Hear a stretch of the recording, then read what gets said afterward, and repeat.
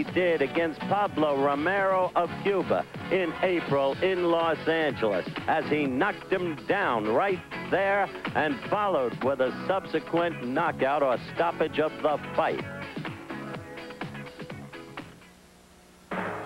And so today, Womack, his opponent is Evander Holyfield. And Ricky Womack has become some kind of fighter. You'll recollect that he knocked out the great Pablo Romero of Cuba. That's Emmanuel Stewart of Drunk Jim fame right behind him. His opponent, however, is a tough nut for Ricky. Taller, better reach, and he may have the advantage. He has shown that advantage in 2 of their last 3 fights, winning decisions. And if you want to see what happened the last time they fought, let's go back to the National Sports Festival of 1983. Here, action. And Ricky Womack on the right, Evander Holyfield now to your right. Holyfield, though, was doing the work here, and he was scoring, and he hurt Womack right there, first with the right and then the left. And so he went on to win the decision. That's the way it was. Now we go back to live action. The fighters are in their corners, and we're about ready for the bell to ring and the light heavyweight bout, 178-pound weight limitation, to take place. Thank you very much. Bout number 10 is the Ricky corner from Detroit, Michigan, Ricky Womack. In the blue corner tonight, representing Atlanta, Georgia. You're looking at Ricky Womack, the public address announcer introducing him. This kid has come very fast as a fighter under the watchful eyes of Emmanuel Stewart. And the referee is Ed Urbeck of Shrewsbury, Massachusetts. He's had his Olympic training over a long period of time and indeed worked at Munich in West Germany. Scoring is done by 5 judges at ringside, Olympic fashion. They're all experienced men who undergo daily clinics that are intended to refurbish their skills, and the action begins. Remember Olympic rules. Must hit with the white portion of the glove. Technically, pronate the blow. 20 points maximum a fighter can get per round, and the losing fighter for the round at the dictates and judgment of the officials at ringside. So we go.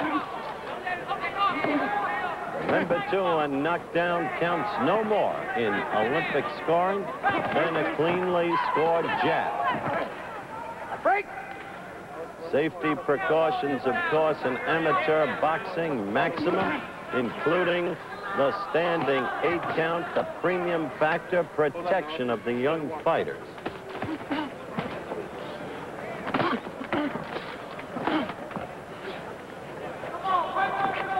Fighters right above me, and so is one of the judges, Paul Connor, who'll be one of 3 American judges working the forthcoming boxing competition in the games of the 23rd Olympiad. The problem for Womack will be to get through to Holyfield. It's a superior height and reach. That's been his problem in the past. But Romero beat up Holyfield. Womack beat up Romero of Cuba, and Romero beat up Holyfield, as I had stated. So Womack is a developing fighter.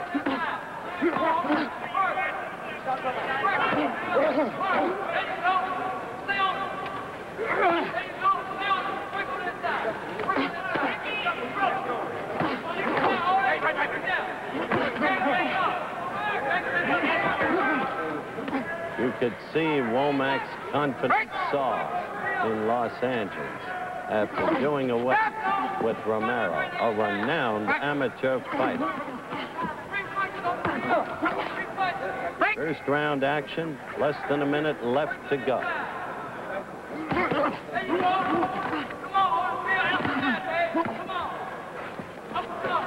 Holyfield pushing Womack off as Womack tries to get inside to him. That's not going to help Womack. Brawling that way. You lose points that way in Olympic scoring. Back.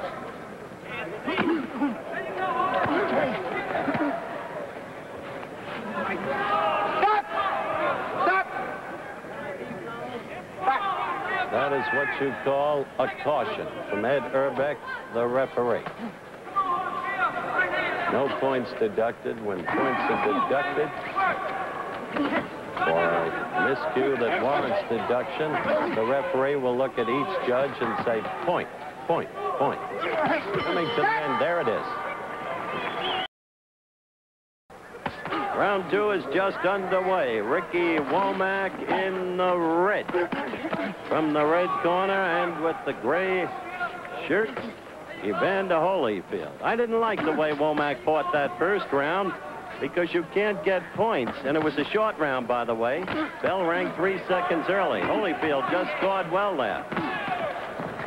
Holyfield's a tough cookie. And Womack's task is fundamental, to get inside. But when you try to get inside by mauling and brawling, you don't get points in Olympic scoring.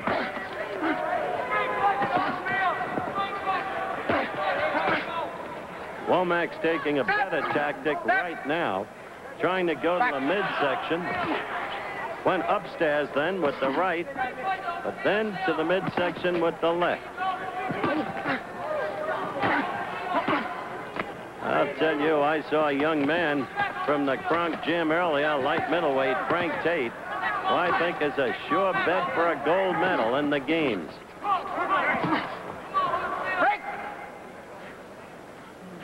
He's become almost professional in his boxing skills, Frank Tate. But now, it's Womack to the left, Holyfield with his back toward you. Second round action.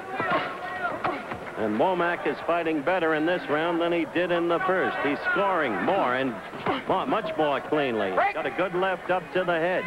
The thing about Womack is he doesn't leave you alone. He's over you all the time. This time he's doing it with a lot more presence and poise than he did in the first round. He is unafraid. As I said at the very start of the telecast, he will wade through punches to get his man. And that's often dangerous in tournament boxing. The thing you want to do is go in as a boxer. If you get the opportunity to knock an opponent out, that's one thing. But you never know in tournament competition what unknown will come up with an unorthodox style and surprise you. So boxing is the keynote.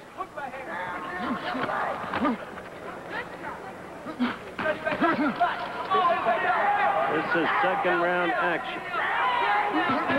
Holyfield settling down, trying to keep the opponent at bay with the reach, the use of the left.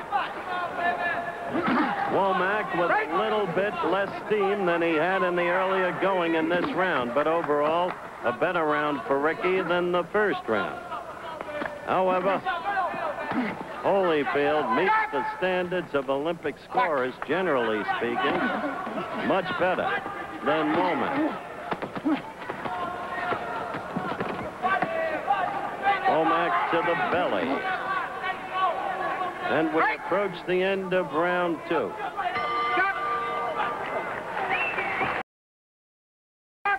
The bell for round three. The second round was 8 minutes short. The timekeeper all screwed up. Loring Baker, chairman of the American Boxing Federation, just came over to the timekeeper. He apparently was using his own wristwatch instead of the official timer, and that won't work. Under any circumstances, ready for round three. Womack, red, gray top shirt. Evander Holyfield, Decatur, Georgia. 2 out of 3 times previously he's outpointed Womack. This is a close, tough fight. I thought Holyfield had the first round cleanly. The second round could have been scored either way. But that's a subjective opinion. May not at all be the opinion of the judges. We've had a number of upsets in this tournament so far. Number 1 rated Floyd Favors, 119-pound weight classification, upset. Dennis Melton, touted New York fighter, upset by an unknown named Darren Allen, who was subsequently defeated roundly and soundly by Frank Tate. We had a superb fight here earlier in which the young disciple of Customato, the famed manager of Floyd Patterson in yesteryear, Young Mike Tyson knocked out Henry Milligan, the interesting Princetonian. This is the third and final round of action here. Holyfield's pattern of fighting clear. Trying to use the left. Stay away, keep Womack off him. Womack being held behind the neck, and I think referee Ed Urbeck should have gotten in there at that point. Good right to the belly by Womack. Minute 27 left and counting down in round 3.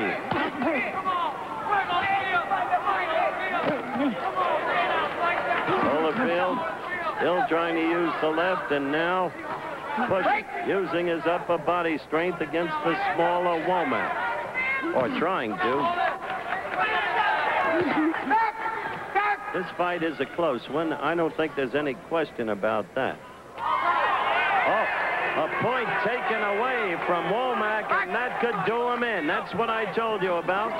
The referee leaning over to each judge and saying, point, point, point. I don't know if Womack can come back from that, but only the scoring will tell. Fighting almost with a frenzy now, trying to get through. Still having trouble, tied up by Holyfield. Everything at stake. Womack now a world champion.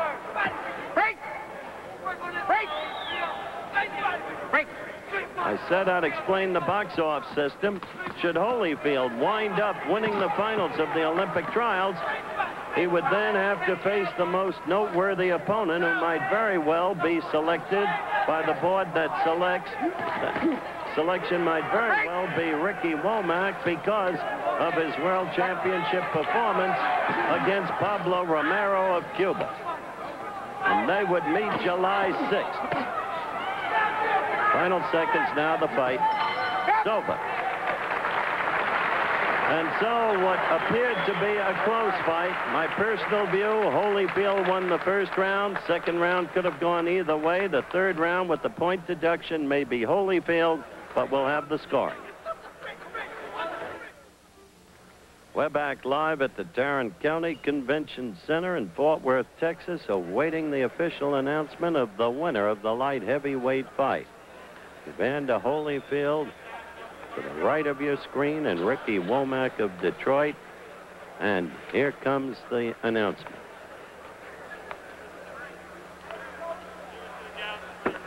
All right, here's the decision for this bout. Number 10, the light heavyweights. In the red corner, Ricky Womack. They have given it.